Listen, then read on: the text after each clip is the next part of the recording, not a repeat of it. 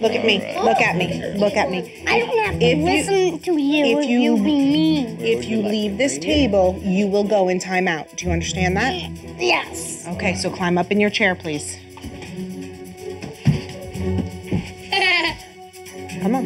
No talking. Mommy is putting you in timeout for not listening. For how much minutes?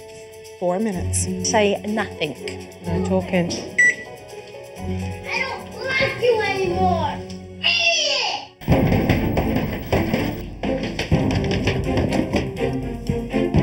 He tried everything he could to get our attention. It was definitely a challenge. Stop it! Normally when I'd put him in timeout, we would answer him and then let him out. This time, we ignored him. Eric, I would say you follow through with it and you carry on serving dinner because they need to see that you're working on the same page when it comes to discipline. You're both doing it together. Whee! So I took over, put Emerson back in timeout. He wasn't very happy with that. Dad, if you come close to me, I'll kick your Calling me quite an array of names, Daddy, you're an idiot! screaming, yelling. Daddy! He was definitely pushing the buttons.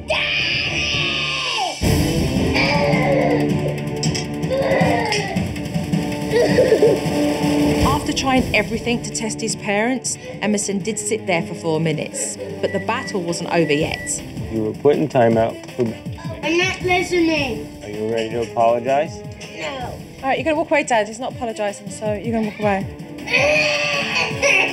This is about you learning to be composed, because this is a little boy that is out of control, and you do not need to go there. It makes you feel remorseful. You don't have to be in that place. Daddy!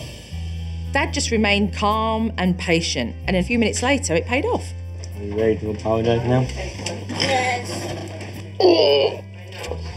Listen, there'll be no more fresh voices Okay. and naughty behavior, or you're gonna go right back into timeout. Okay. All right. Tonight's outcome, without hot sauce or the hot sauce threat or the spanking threat, definitely makes me feel a lot better.